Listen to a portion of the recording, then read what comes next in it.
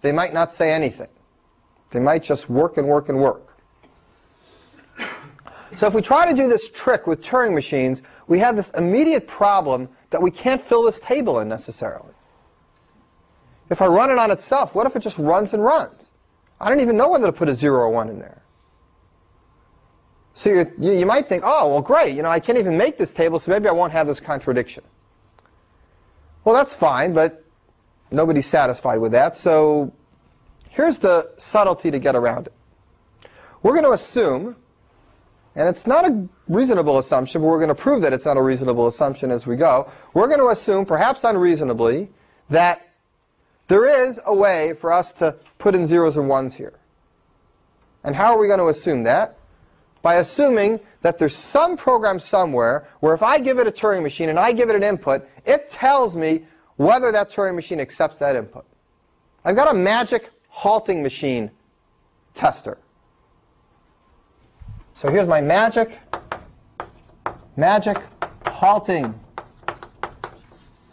algorithm. I'm assuming it exists. It doesn't really. Okay, but I'm assuming it exists, and in continuing here I'm going to get a contradiction which will imply that this assumption is completely erroneous. But I can't prove that it's erroneous until I actually make the assumption and get you some weird contradiction. The weird contradiction is going to be the barber. And then I'm going to back up, and the only assumption I will have made that's questionable will be this one, that this exists. So let me tell you what this is that exists. The magic halting algorithm. I give it a Turing machine and a string. I give it a Turing machine and a string. It tells me, it outputs, does M accept X? It tells me yes or no. Does M accept X? If it tells me yes, I know the answer is yes, it accepts X. If it tells me no, I know that either it rejects it or it infinite loops. I don't care which one, I know it doesn't accept it. It's going to tell me yes or no if I give it an M and an X. And if I got something like this, then I can fill in this table. Keep in mind that we did have something like this for finite state machines. There, it's not magic. There is a halting algorithm for finite state machines. You can write it yourself. Put in a finite state machine M. Does M accept a string X? Yeah, go check. It's just that we don't have that necessarily for programs. Nobody knows how to do it. So let's assume we do have it. I'm going to show you we got a weird contradiction. So let's fill this table in. It's got 0s and 1s just like before.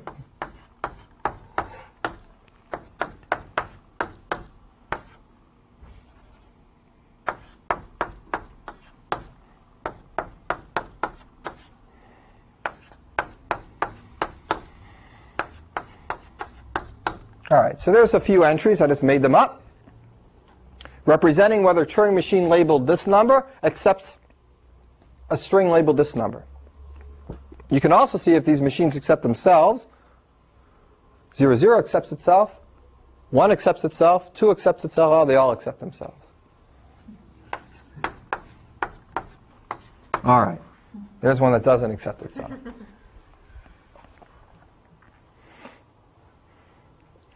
Well, fine. All right, now I can fill this table in. And just like before, I am now going to come up with a set that can't possibly exist. And what is that set? I know I've made an assumption in order to do this. We'll go back and fix that assumption in a minute. But what's the set that can exist, assuming I have this diagram? The set of all things with 0s in the diagonal, or the set of all Turing machines that do not accept themselves. That means either they reject themselves or they infinite loop.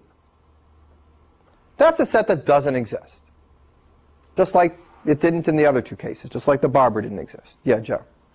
How do you know that the input 0, right, string length 0, is the same string that's generated by the Turing machine 0 when you encode it? Right, that's how you know it doesn't accept itself, because that string 0 has to be the encoding of the Turing machine 0 so that they match up and give you either a 1 or a 0 in that diagonalization. Is that right? I'm not sure what you mean exactly. These numbers represent Turing machines. Right. So this is some Turing machine. I don't know what it is. Maybe it's the one that accepts 0 to the n, 1 to the n, 0 to the n. Okay. And this is the string 0. So if this Turing machine really is the one that accepts 0 to the n, 1 to the n, 0 to the n, then there would be a 0 here. It doesn't accept 0. Right. And it doesn't accept 1. And it doesn't accept 1, 0. It wouldn't be up until like 1, 0, 1 until you'd actually get an acceptance there. Does that? Okay, that's okay. Does that help? Assuming that's correct, then 0, you would have it. How do you know that it doesn't accept itself, though, if it's from the input string? Because you're looking at the diagonalization. How do I know what doesn't accept You're itself? saying a Turing machine doesn't accept itself. Some of them do, some of them don't. Right. Right.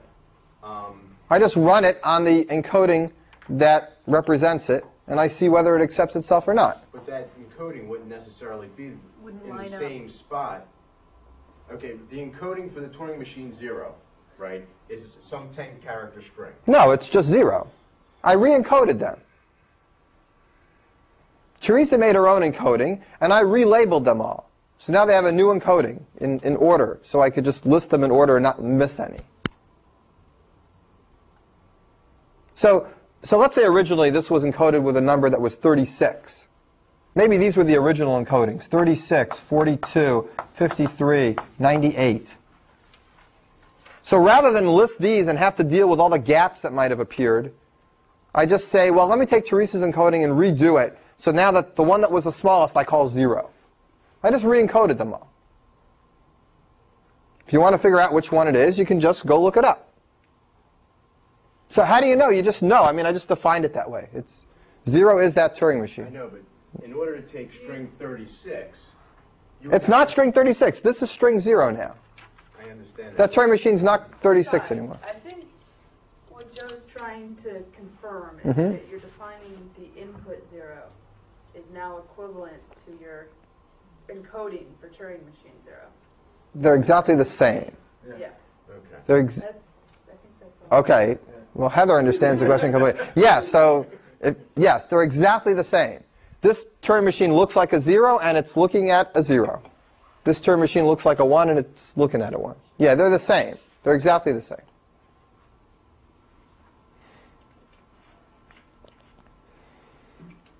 Okay. So we go through this procedure. We got this whole stuff written out. And just like before, we have the strange set that can exist, and I'll write it out.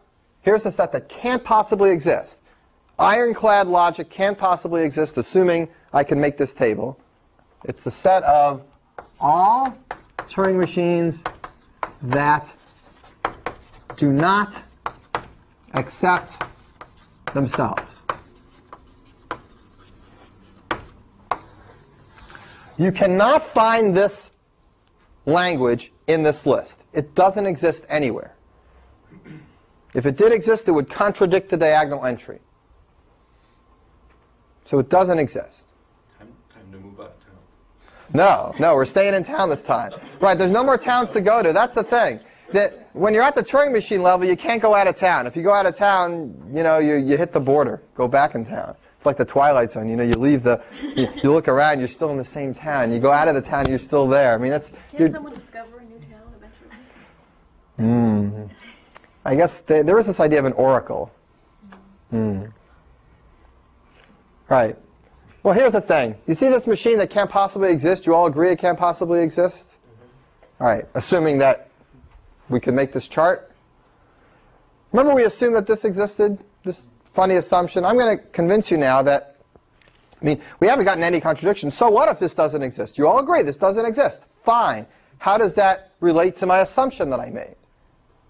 I'm going to show you that the fact that this doesn't exist is in direct contradiction to this assumption. And that means this assumption is bogus. This assumption means I can give you guys an m and an x. You can go home to your halting algorithm and tell me whether m accepts x. You'll answer yes or no to this question. You did. You let me do this, right? If you can do this, I can tell you to go into your program, and every place it says yes, change that to a no. And every place it says print no, change that to a yes. Okay? You can all do that. You go home and do it, change the algorithm.